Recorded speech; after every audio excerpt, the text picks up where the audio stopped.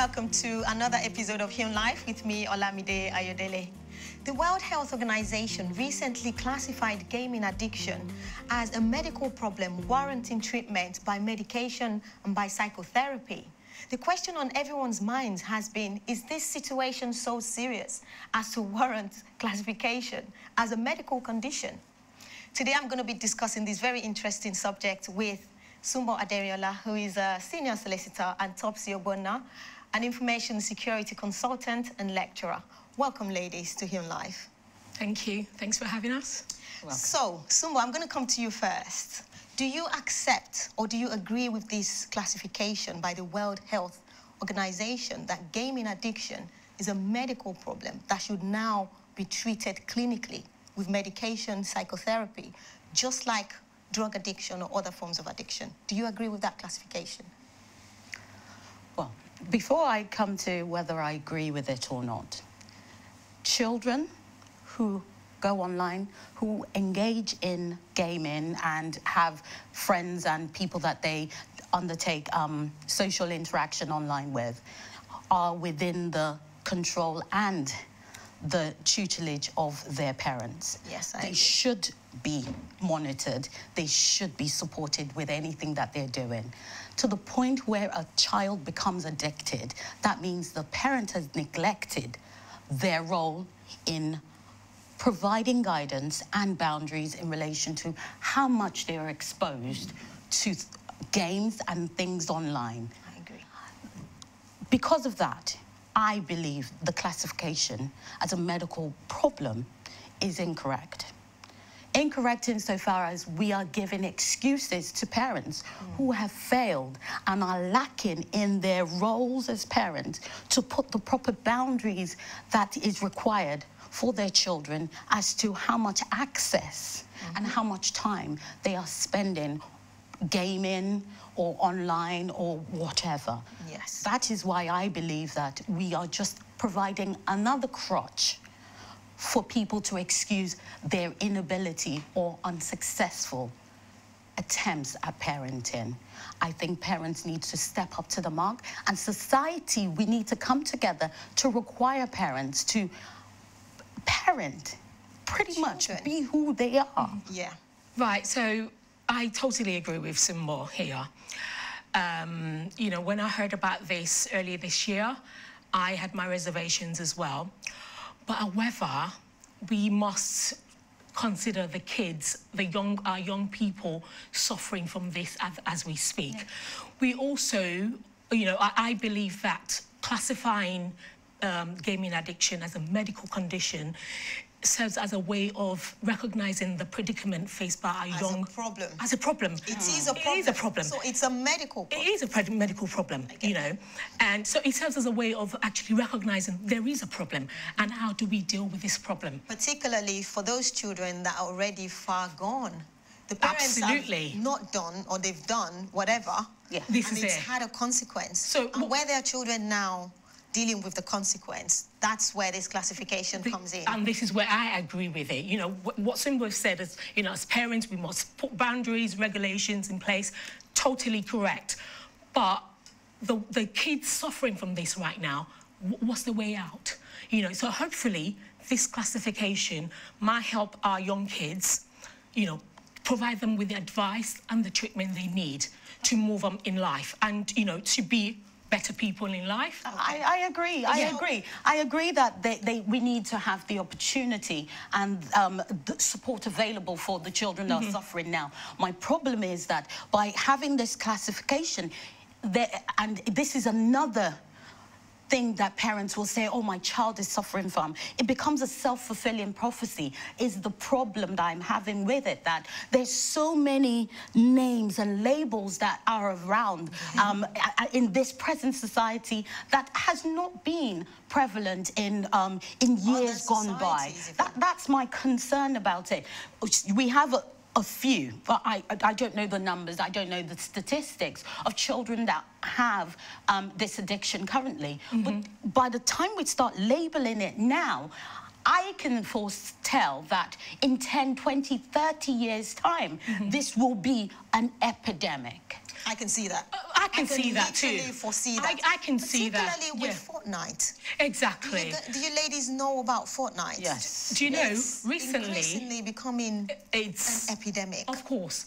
You know, in Australia, this was, I think it was on, I think I read it on the internet somewhere, on the news somewhere, a lady from Australia, the son headbutted the woman, the mother, oh my God, because she tried to confiscate the game. The game. You know, so that's one of the consequences. So they're now even becoming violent and aggressive. Becoming violent, aggressive, especially with that game. That leads to my next question, Topsy. That leads to my next question. Being a lecturer of sixth form students, you obviously deal with children who are right bang at that age where they're into gaming. Yeah. What are the typical symptoms that parents need to look out for in relation to gaming addiction? So this you recognise the symptoms? Oh, yeah, you will, because they come into class very late. They don't want to socialise with anyone. They don't want to speak to anyone. Wow. You know, they don't want to. They don't want to get involved in the day-to-day activity in the classroom, and they neglect their personal hygiene as well. You know, and they become very aggressive, very rude to you. You know, and you could tell that you know these kids have not probably slept very well because they've been on the games all night. And to be honest with you, when it comes to that stage where they're very addicted, it's very hard. It's for the parents to even do anything to deal with it. And this is where my point to Simbo is, when it gets to that stage, what do parents do? Yeah. If it's a medical, if they need a medical help, then so just be it. So that's where professional help exactly, if they need that professional help, then do it. As I said about this Australian woman, she said she's tried everything possible. Oh my God. And nothing has worked for this boy. So as she said, it's a chronic case. Oh she can't do anything else. He comes out. Lost the power and the control. Lost everything. Everything. He's not been in education in 2 years. Oh my God. He only comes out once in a week. Plays the games, comes out to eat. And that's it, goes back to play the game. So he's totally isolating himself. Totally isolating. That's a chronic. Okay, so in this situation, I would agree that there needs to be some professional support. Absolutely. But we all know that currently there is a huge demand and a huge drain on child, adolescent mental health services. Yes. We have children that are self-harming. We have children that have low self-esteem. We have children that are being bullied. We have children that have eating disorders. This is just another drain on a very scarce resource. That's my problem about it. And I think that we need to spend more time. The government needs to spend more time. Local authorities need to spend more time to educate and support families to not get to this stage. Absolutely, you're right. You're very right. Having talked about the negatives now, we see what's happened to this woman in Australia and her son. We see how children can just get so badly affected that they're neglecting personal hygiene, neglecting their studies. The future doesn't look too bright for these kids, does it? Are there any positives at all to gaming? Why does it exist in the first place? Are there any positives that you can think of? Well, I'm not a gamer. I have 2 children. I have a 19-year-old son that enjoys gaming. But for me, as a person, I don't see a lot of positives around gaming. I can understand that you can use it to distract your children. You can, for a few minutes here and there. It can improve their motor skills when they're playing on these little handheld devices or controllers and everything. I can see that. But the problem is, it's a slippery slope for me. Yeah. I can't see. I would rather have a child be reading, interacting with me, having conversations and debates in the house, or for us to go out and expand their knowledge base, rather than sitting in some nameless, faceless forum. Virtual world. Yes, they're not interacting with people. They are just online, playing these games, often shooting, killing. So, Simbo, you say they're not interacting.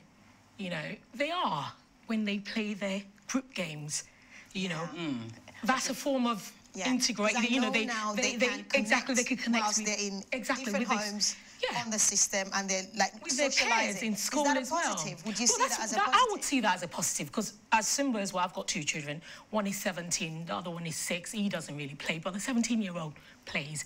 But we put in regulations and we monitor when he plays it. So we would say to him, you're not playing the games during the weekdays, you're only playing it weekends. So yes, he started working, bless him, and yesterday a package came through, and it was addressed to him, and I thought, oh, okay, what's he ordered now? Opened it, and it was FIFA 19. Oh, wow. And I thought, okay, fine. So he came back, and I said, I need to have a chat with this guy. And then I said, okay, why are you playing? Why have you bought this?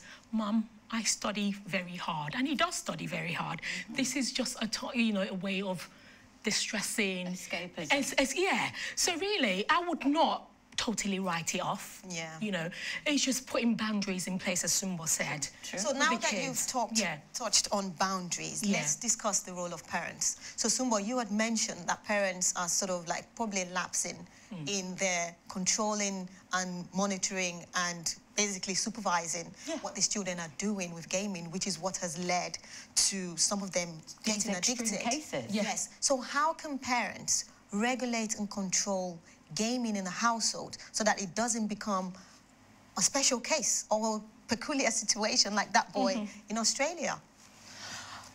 Like Topsy has said, you have to have dialogue with your child, and they have to understand that you as their parent are giving them a particular time that they can engage in this gaming. Like I said, I'm not a gamer, but I understand, and you've given really good examples of why a child may want to engage in gaming, but it has to be within restricted times, and you have to, as a parent, be able to know what they're engaging in.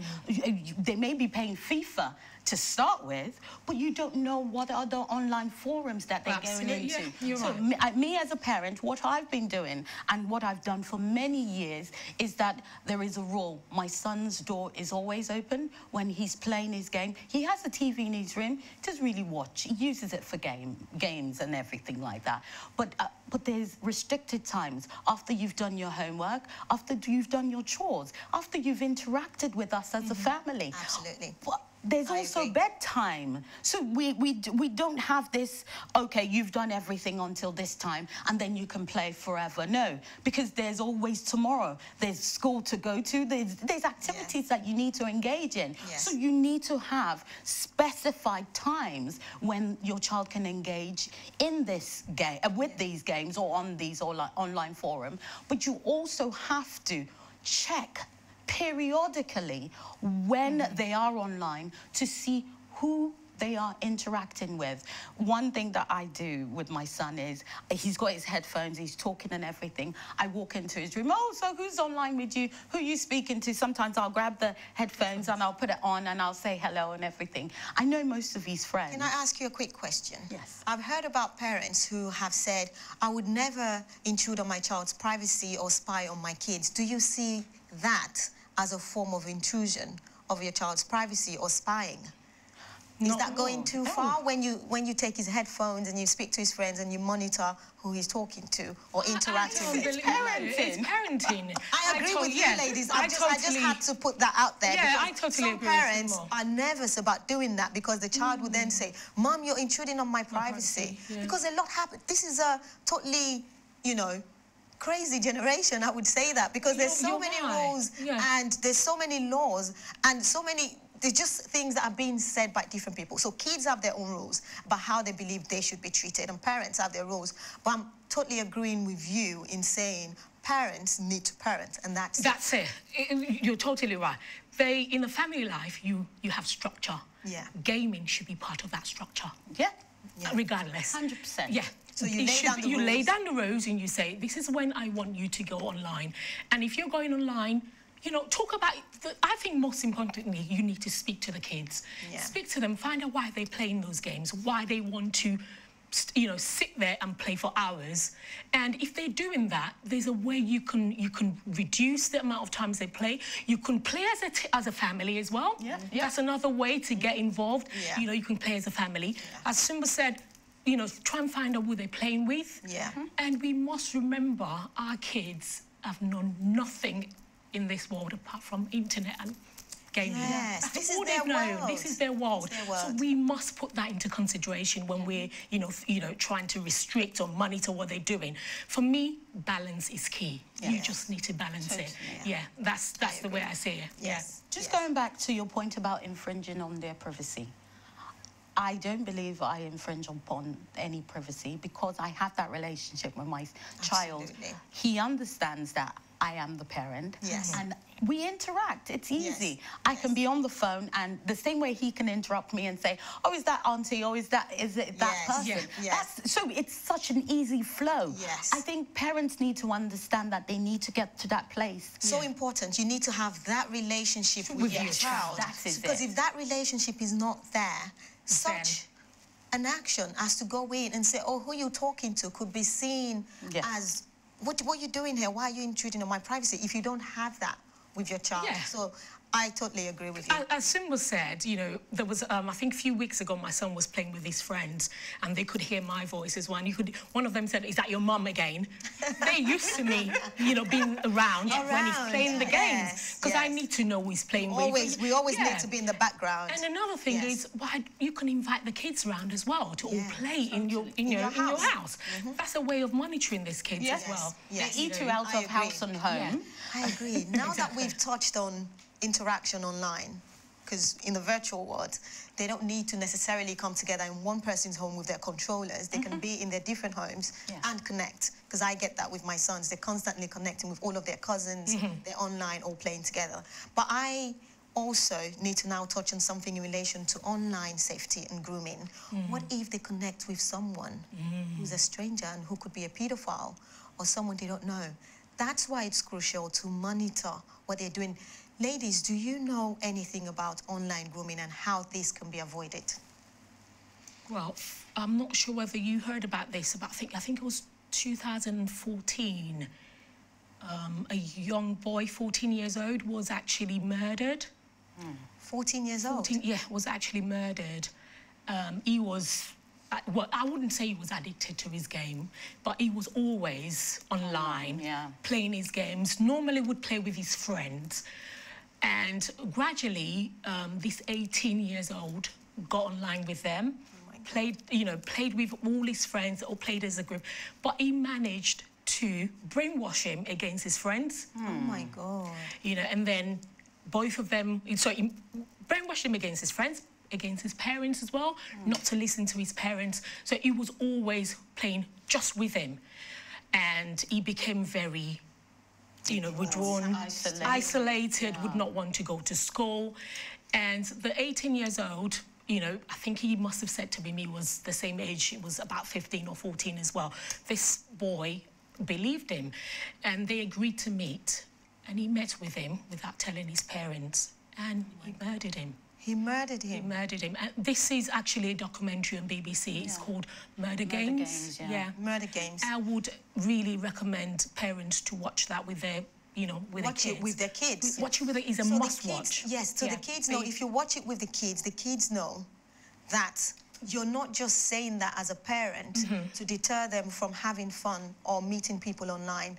You're saying that and you're watching it with them so that they know that this is the reality. It's the reality of what's happening. I totally agree. It's what's out there. I totally agree. So while saying this, so we've seen the positives and we've seen the negatives of gaming. So we now know that it's not an outright ban that should be encouraged. What really needs to be encouraged is stricter regulation and control, monitoring of the kids, and parents being there physically, emotionally, spiritually, prayerfully. Pray with your kids, pray for your kids, and let them know that they're loved and they're protected within their homes. So they don't need to seek outside love or validation or affirmation. Yeah, I think love is within the home. You know, speaking, having conversation with you, giving them that time. You know, my son would come from school and he would want to speak to me about everything in school. Oh, this happened today. Sometimes you know, in my mind, I'm thinking, oh gosh, I just want to get on, and I've had a long day at work.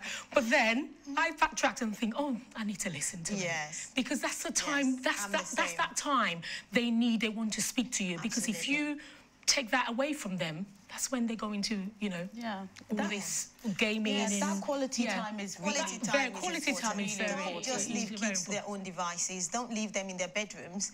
And as you said, there should be bedtime, and there should be strict regulations around bedtime. So bedtime is bedtime. If you have to have the controllers taken away during bedtime, you do it. If you have to switch off the Wi-Fi during bedtime, there is something that I've heard of. Kids would wait for their parents to go to sleep, and then they get back on the game. And because you're sleeping, you're having to go to work the next day. So you obviously don't know what's going on. So I totally agree with you. So there was a time we used to, we would collect my son's phone from him before he goes to bed, because we saw, you know, again, it's about knowing your child as well. If you feel that your child might get addicted to something. Some kids have they have that personality. Try and, you know, work with them, try and do things differently. So we decided at that time, like this was time when he was doing his GCSEs, no phones around to sleep, and we collected that, and and it worked. And it helped. Yeah, and it helped, Going back to the point where Topsy said about busy parents and, you know, when you come home and you're tired. I know a lot of parents are working parents. Some are single-parent families. Some are two-parent families. But just to make ends meet, everyone is working. So all this that we're talking about, having time with your children, monitoring and everything like that. I think if you take on board what we've said about getting to know your child, speaking with them, making sure that they know the boundaries, so that when you're not there, when you have a 13, 14, 15-year-old in the house by themselves, they have that thing in their head that Mama said that we're not permitted to do that. Go online until after I've done this or that, and I'm not allowed to be online for 7, 8 hours at a go. In my sister's house, there is no TV Monday to Friday. The children know it, even when my little girl comes. And you need to catch them young as well. Whether mum or dad is there, they know that is the rule, whether they're in their house or not. You need to catch them young. You can't be telling a 10-year-old no TV during the week when it's not something he's accustomed to. Brought them up with. It's something that you have to quickly, you know, start from when they're like toddlers, so they know that these are the rules of our house and this is how it's going to be. I totally agree. And it all comes back to that structure. Put that structure in place from day one. And, you know, hopefully, and God willing, the kids would abide to it. Topsy, I love what you said about ratings, age appropriateness, and just doing your research about the game, because one thing I've also realized recently is that there's a difference between the effect that Fortnite would have on you and the effect that FIFA, for example, would have on you. Because with Fortnite, there are regular updates being made to the game, and because they're playing it with other people virtually, it's competitive. So you want to come back to beat your own previous score and outdo yourself and outdo your mates. So there's a reason to always go back to it. But with FIFA, you can pick it up, play and drop it and move on with your life. So that's why we also, that age appropriateness and just researching the type of game is also extremely important. Ladies, you said so much, and I'm sure that parents watching at home, particularly parents of boys, would have a lot to relate to in terms of what we've all spoken about. I mean, I can relate to everything that you've spoken about, and I've taken away a lot as well that I'm going to imbibe. And we have to remember that as parents, I'm going to implore parents to not leave children to their devices. We must always monitor what they do. We must always just be there physically, spiritually, emotionally for our children, because this generation, it's a remarkable one. A lot is happening, and we have to keep on our toes and be abreast of what's going on, particularly in relation to technology. And the Bible says that a man without self-control is like a room without walls. And what that means is that anything can come in and affect their mind and take over, and that only means destruction. So children must be taught the ability to have self-control and restraint. We must be on top of this. Because remember, our children are the custodians of our legacy, and through them we have a form of immortality. Until next time, stay blessed.